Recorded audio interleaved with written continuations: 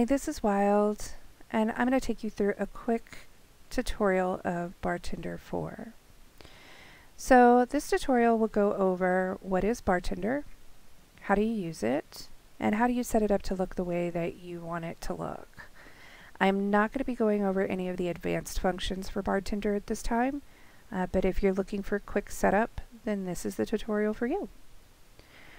So what is Bartender? Bartender allows you to change the way that your bars look down at the bottom to anything you want them to be. You can place them anywhere you want on your screen, make them look all pretty, and make it easier for your play style and how you want to play. So we're going to go through setting up Bartender for the first time. At this point, you should have downloaded Bartender and installed it as an add-on in WoW. So once you have it as an add-on, it's going to appear in your minimap as a little icon. Here's mine. It looks like a little mug. If you left click it, it's going to show you where all your current bars are. So as you can see, I've got bars all over the place, and you can move them if you want to. And we'll talk about this in just a moment. But this is not the greatest way to start, because this starts getting very complicated and I have all these bars I don't want, and so we're gonna simplify this. So instead of starting here, I'm gonna go back to my little icon and I'm gonna right click, and now I have my menu for Bartender. And in my menu for Bartender, it shows me all of my bars. I've got presets, profiles, and a FAQ for you as well. So when you first come in here, under profiles, you should be set to a default profile. To start this off, we're going to create a new profile. That way you can save all of your work and it won't affect the default. You could always go back to the default later. And then that way you can also copy your profile from one tune to the other. So if you want to set it up just like you have here, you don't have to do all the work all over again, which makes it more fun. So I'm going to create a tutorial profile. Okay, so as you can see, nothing's really changed. I just have my tutorial profile, and all the changes I make will happen to that profile. So let's start with presets. Presets are the easiest way for you to change how your bars look, and you might like one of the presets, so you can easily change it quickly right from here. Blizzard interface is the one that we're on right now. It looks just like this. There's no reason to use that if you're going with the default, right? You also have 2 bars wide. 2 bars wide does not look very different. If I apply it, you'll notice that this moves down a little bit, and that's about it. You lose over here all of your bags and the mini bar.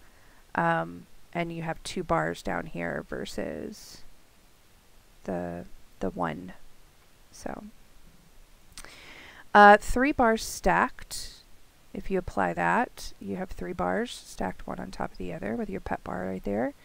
And that's just an easy quick stacking with the Blizzard art bar. And it includes like your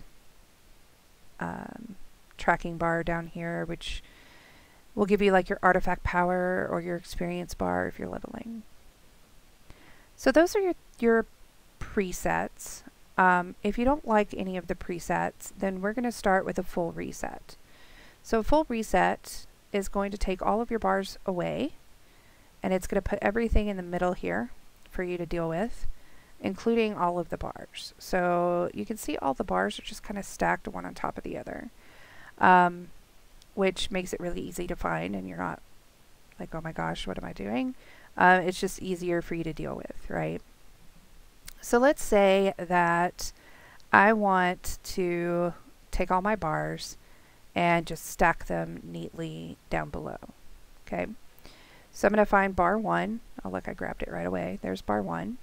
And I'm going to put it, let's say right about here. Ooh, you know what? I don't like that bar snapping. You see that, how it snaps back and forth? I can't put it exactly where I want it.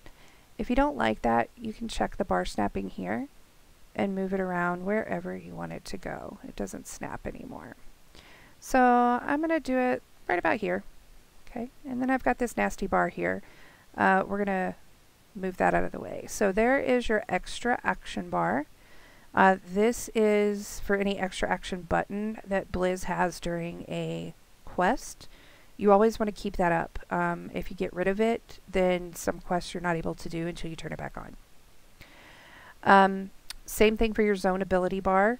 You're going to go ahead and you could stack it right on top of the other one, because usually you don't have both at the same time.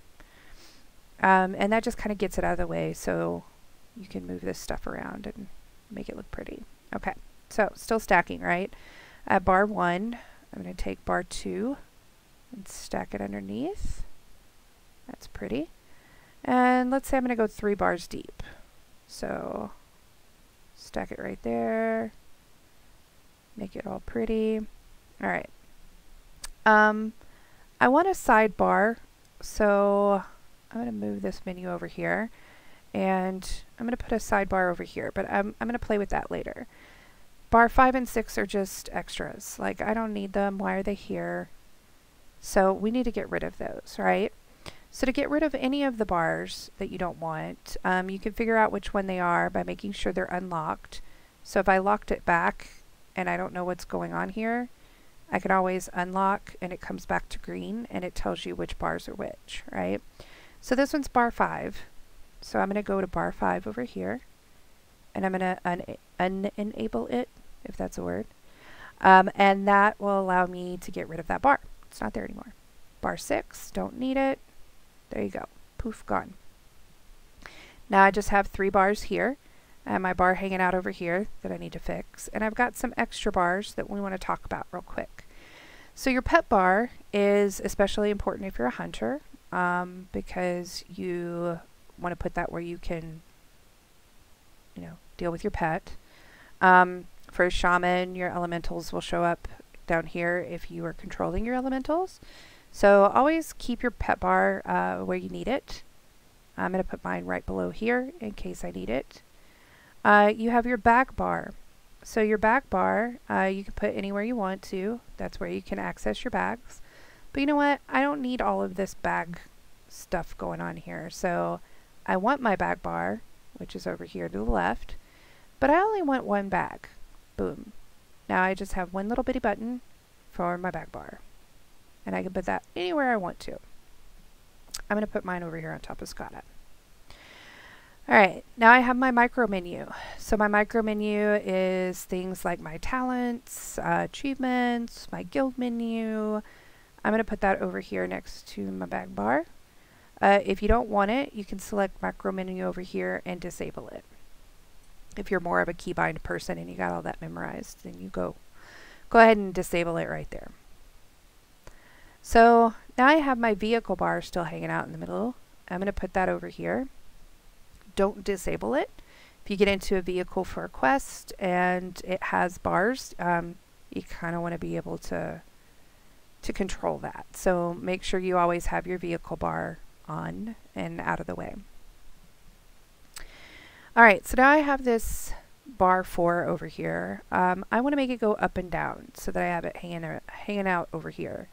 So I'm going to go back over to bar 4, and under bar style and layout, I want to make it go up and down. So I don't want just 1 row, I want 12 rows, right? Because I've got 12 buttons, so I need 12 rows. So I'm going to slide that over to 12, and now I have 1 button in each row with 12 rows, and I can just slide it over here to the side. Now it's out of the way. But you know what? I don't want it to show all the time. I don't like to look at it all the time. It's just going to have certain things that I need when I need them.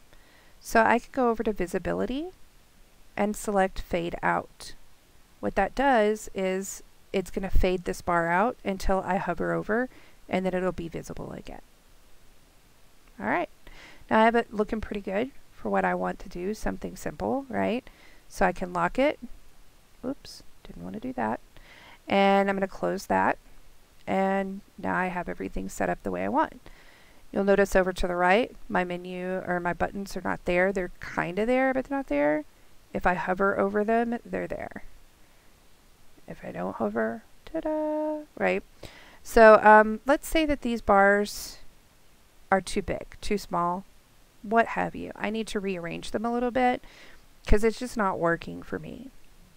So if I go back to Bartender and right click, I have my menu, and what I'm going to do is go to the bar that I want to change. So let's say I want a really itty bitty tiny bar 1 because I'm a key binder, so I tie everything to a key, and I don't really need to see them that big. I just need little bitty things, right?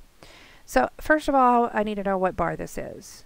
If I've forgotten, again, I can unlock my bars, and then this tells me this is bar 1. So bar 1, I can make this look any way I want to. So I could just scale it down, whoop, or let's say I don't like this gap in between. You see the gap in between the buttons? That's called padding. Don't want it there. So I'm just going to move that down to 0. Now there's no padding in between my buttons. And I'm going to scale it down a little bit, make it a little smaller. So now I have all my keybinds right there. I can still see the icons. Maybe I want to go a little smaller. I mean, I could still see the icons. And it takes up less real estate on my screen, right? More for graphics, pretty things. Good. Let's say I have a certain amount of buttons that I need to have all the time, right? And I really need to see them. Let's say I'm a clicker, so I don't keybind my buttons. I really need to click them, right? So I want to put it somewhere where it's easily accessible. Let's say I want to put it right here, okay? And I'm going to click these buttons.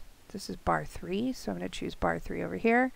I'm going to click these buttons, but I don't want them out to the side because that just is weird for me. So I'm going to make it horizontal.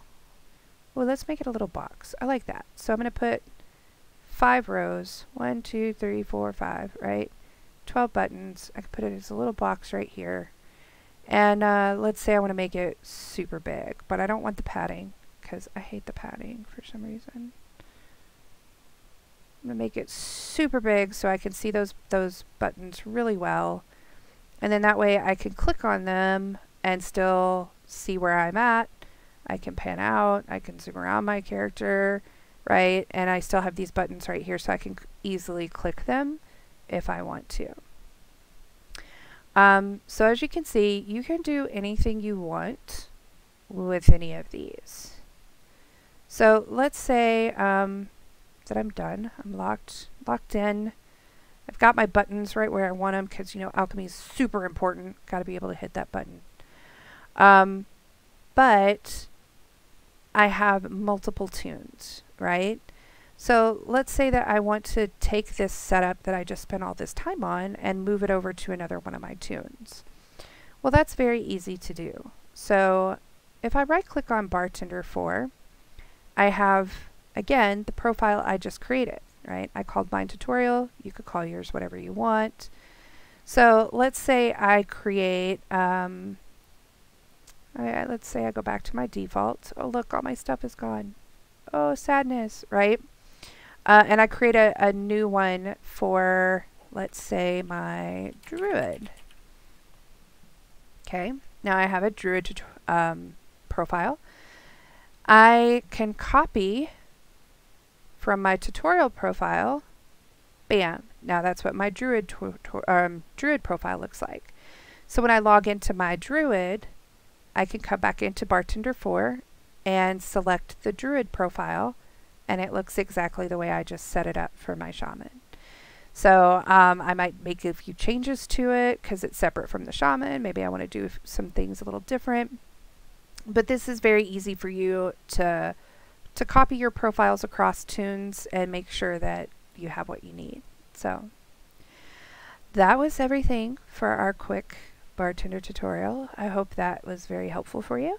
If you have any questions, feel free to put them in the comments. Thanks.